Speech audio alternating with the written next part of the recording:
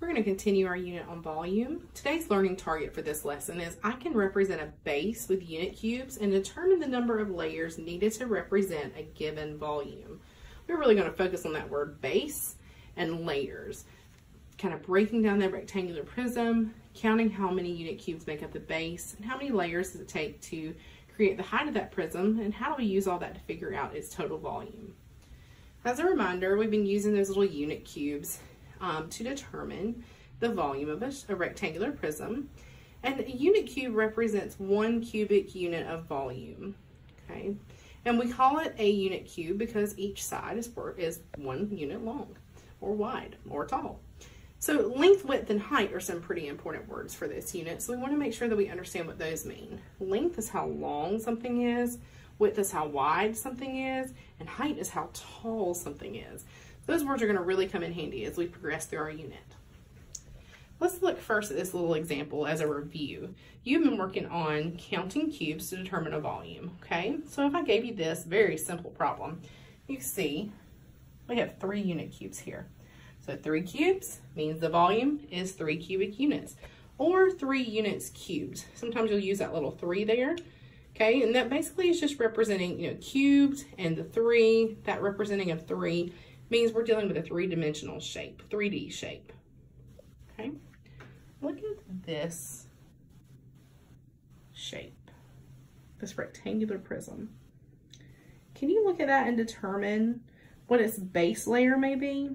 Base means bottom, the bottom layer of the shape. How many unit cubes are on the bottom layer? Okay. You've had a second to think. If you guessed that the base had 4 units, then you're correct. But is that the total volume? No, it's not the total volume because the total volume would be both layers.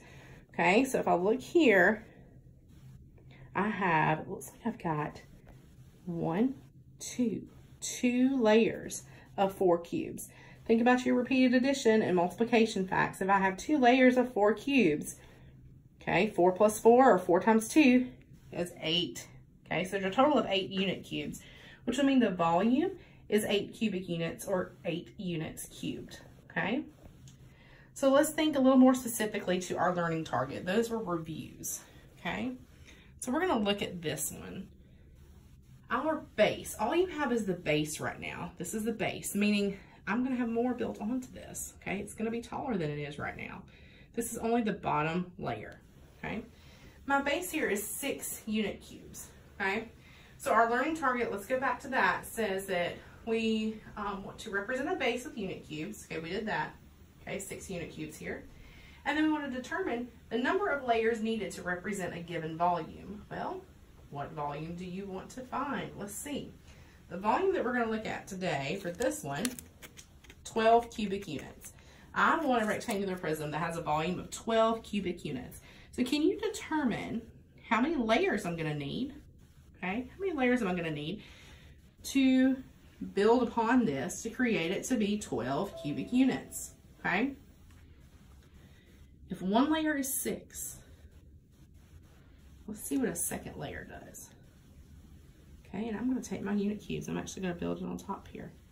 These things can get kind of hard to manipulate, so you just kind of have to be patient and go slow. Kind of like when you're playing with Legos and sister or brother comes up and knocks everything down. You have to be careful. Okay. Now, I have 2 layers of 6 unit cubes. So 2 layers of 6 is 6 plus 6, 12? It is. So the total volume here is 12 cubic units, which was what I wanted. I wanted 12 cubic units to be my volume. 2 layers of 6 unit cubes makes 12 cubic units. Okay. All right, let's look at this next problem. So I have the base layer here for you, if you can see there. See if you can count up how many unit cubes make up that base layer. If you said 8, you are correct. Our base layer is made out of 8 unit cubes. Now, the total volume that I want us to get this rectangular prism to is 16 cubic units. 16 cubic units. So the base layer is already 8. All right, think about what you know about your 8s. Okay, and I want to get it to 16. Well, I know in my mind something about 8 and 16.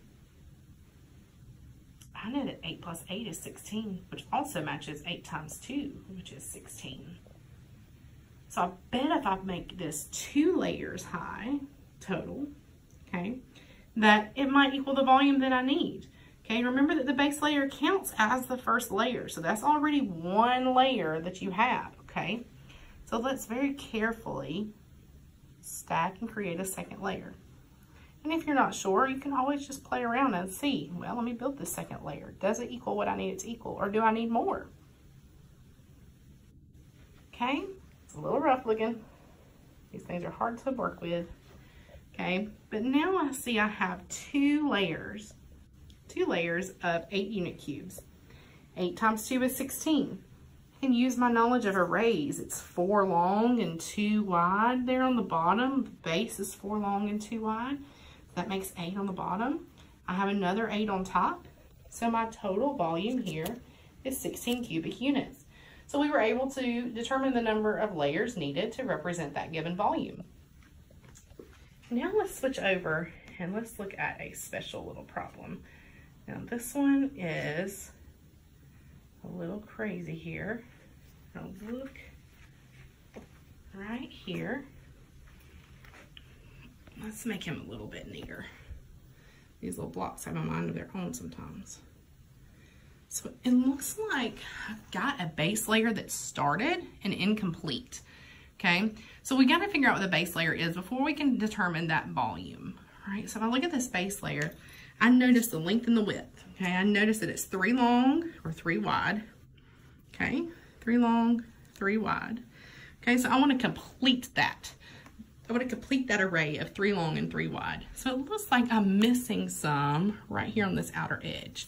So I bet if I fill those in, we can complete the base layer. Here we go. All right, so now the base layer is finished. Base layer is the bottom layer. How many are in that base layer? Right, 9. 3, 6, 9. There are 9 unit cubes on the bottom base layer of this rectangular prism. Based on the way it's built right here, can you tell me how many layers tall it's going to need to be? If you said 3, you are correct. The base layer was 9 cubic units, and how many layers tall? It is going to be 3 layers tall. I know that because here on the side I have 1, 2, 3. Remember that base layer always is counted in as the first layer of your rectangular prism. So it looks like it's going to be 3 layers tall. Without me having to pick up all these little cubes, can we use our math knowledge to kind of figure out how many total unit cubes are going to make up this rectangular prism? If 1 layer has 9 and we got to have 3 layers, we can do 2 different things. We can do repeated addition, or we can do some multiplication. 9 plus 9 plus 9, 27. So if we have 3 layers of 9 unit cubes each, the total volume would be 27 cubic units. And I could sit here and fill these all in. I could take my unit cubes and I could stack this up layer by layer. I could build the second layer. And once you get the second layer done, you could build the third layer. Okay, and all those things until it's completely perfectly this rectangular prism that meets our description. Okay, but based off what we knew, okay, like if you had a picture that looked like this on your paper, you could figure it out, even if the blocks weren't there for you to add on, because you have the information you need. You have the base, the number of units on the base, okay, and we did that after we filled a couple in, remember? All right, and then you have how many layers tall it is. So you can use your repeated addition or your multiplication to help you out. So now you will try some on your own. If you need extra support, please watch the video again and stop and rewatch as needed. If you still need support, please reach out to your teacher. And let's close with our learning target. We worked on representing a base with unit cubes and determining the number of layers needed to represent a given volume.